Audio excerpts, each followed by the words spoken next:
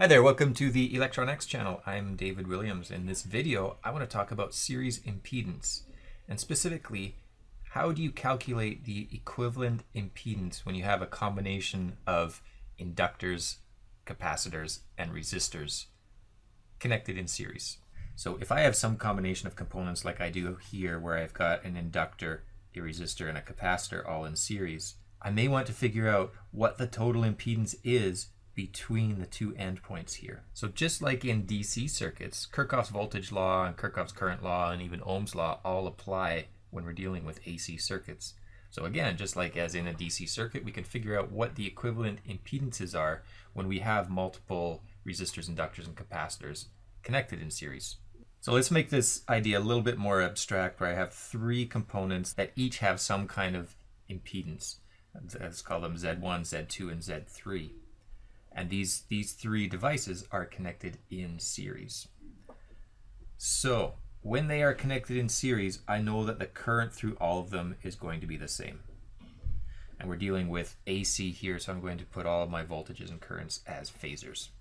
So the total current, call that IT, is going to be the same as the current through component 1 and the current through component 2 and the current through component 3.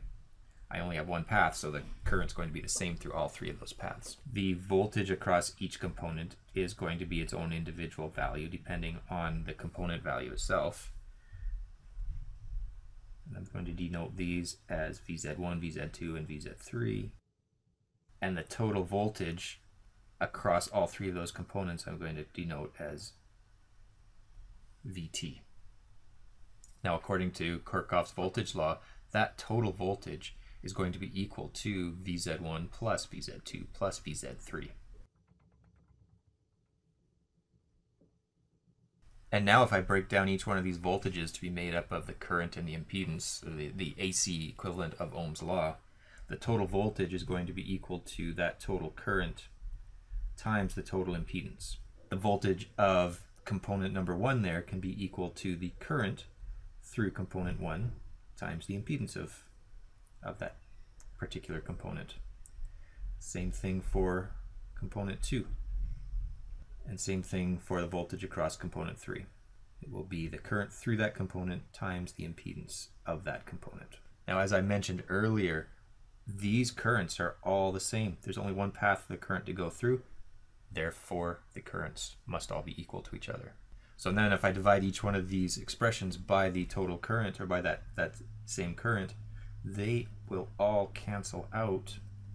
And so I get an expression showing the relationship between the total impedance and the impedance of each individual component. And so you can see that that total impedance is going to be equal to the sum of the three impedances. And at this point, it's important to reiterate that these impedances all have a magnitude and a direction. And those magnitudes and directions can be indicated on this real and imaginary plane. Resistors are going to have a magnitude only in the real axis. Inductors will have a magnitude only in the imaginary axis in the positive direction. And capacitors will have a magnitude only in the imaginary axis, but in the negative direction. However, when you have a combination of capacitors, inductors, and resistors, the magnitude could be in any direction. To get a better understanding of these series impedances, let's take a look at some concrete examples. In this first example here, I have two resistors that are in series with each other. One is 1,000 ohms, the other is 1,500 ohms. If I want to look at this in the real and imaginary plane, I can look at this sum as the sum of the two resistor vectors, which are going to be in the same direction. I'll have 1,000 ohms plus 1,500 ohms. So this basically ends up as 1,000 plus 1,500, both in the same direction, so I can just add these as scalar numbers, and I get a total impedance of 2,500 ohms, all on the real axis. If I have two inductors that are in series, and let's say this one has a reactance of 1,000 ohms, and this second one has a reactance of 1,500 ohms. If I look at this on the real and imaginary plane, these are all going to be imaginary values, and I'll have 1,000 ohms and 1500 ohms as the value. And because these are in the imaginary direction, I can indicate that they are in that imaginary direction by putting a J in front of them. So the Z1 is equal to J 1000 ohms, and Z2 is equal to J 1500 ohms. So the total impedance then will be 1000 plus 1500, or J 2500 ohms. So that's fairly straightforward so far, but what happens when you have a combination of a resistor and an inductor? So when I have a resistor and an inductor in series, and I want to know what the total impedance is across those two devices, let's say this resistor is 1000 ohms and this inductor is J 1500 ohms. So if I'm drawing this out as the two vectors, and I'm adding these two vectors together, I have 1000 in the real direction plus 1500 in the imaginary direction, and the sum and the total of those two is going to be that vector there. Now I need to take into consideration the direction. It's still fairly straightforward, especially if I'm writing this out in rectangular coordinates, because I can just split up the real part and the imaginary part. So that's total impedance is going to be 1000 plus J 1500 ohms. And this form is completely legitimate to leave in. It's just the rectangular coordinate representation of the total impedance. But I could also represent this in polar coordinates. So that total impedance is going to be equal to the magnitude of this line here. That's going to be equal to 1000 squared plus 1500 squared. And the phase angle is going to be this phase angle right there. And that phase angle can be determined by the inverse tan of the imaginary part over the real part. And it's just a simple matter of plugging these numbers into my calculator, and I get a value of 1803 ohms. So that's the length of that line there with a phase angle of 56.3 degrees. Now what about if I have a resistor and a capacitor in series, and I want to figure out what the total impedance is across those two devices? So let's put the same magnitudes in for these. So I have a 1000 ohm resistor and a 1500 ohm capacitor. And if I want to include the magnitude here, I could say ZR is equal to 1000 ohms,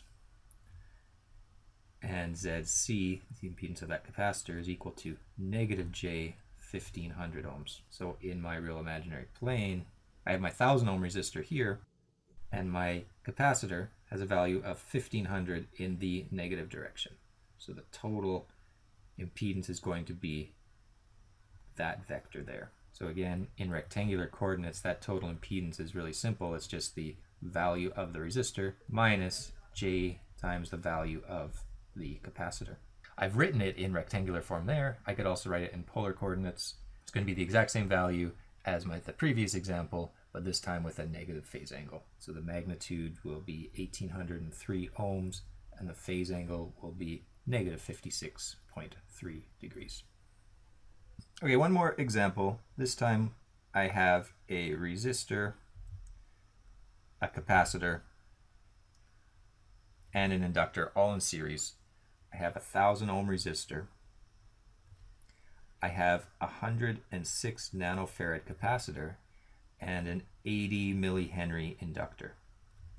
The frequency of the AC signal that's being applied to this series combination of components is 1000 hertz. I need the frequency here because I'm only given the capacitance and the inductance and not the actual impedance of those two things. So I need to convert the capacitance into the impedance. So this impedance is going to be equal to negative J times 1 over 2 pi FC. Plug in 1000 for the frequency and 106 nanofarads for the capacitance, and that gives me a value of negative J 1501 ohms. For the inductor, the impedance of that will be J times 2 pi FL. Again, plug in a frequency of 1000. This time plug in the inductance, which is 80 millihenries, and I get a value of J 503 ohms. In my real imaginary plane, I can write out these vectors. So I get a impedance for the capacitor as being 1501 ohms in the negative imaginary direction, but then the impedance of the inductor cancels out some of that and goes back towards the positive direction, but not as far.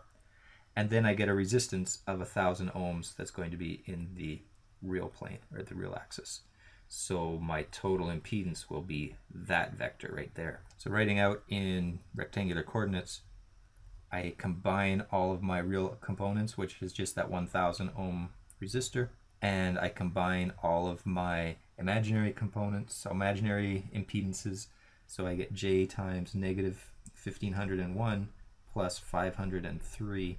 So I have 1,000 ohms in the real direction minus J times 998. And then of course I can convert this into polar coordinates as well. So that's going to be equal to the square root of 1,000 squared times 998 squared, which gives me 1,413 ohms, with a phase angle of the inverse tan of negative 998 over 1,000, which gives me a phase angle of negative 44.9 degrees. So I hope this explanation plus these few examples that I've shown you gives you a better understanding of how to calculate series impedances. Thanks very much for watching. I'll see you in the next video.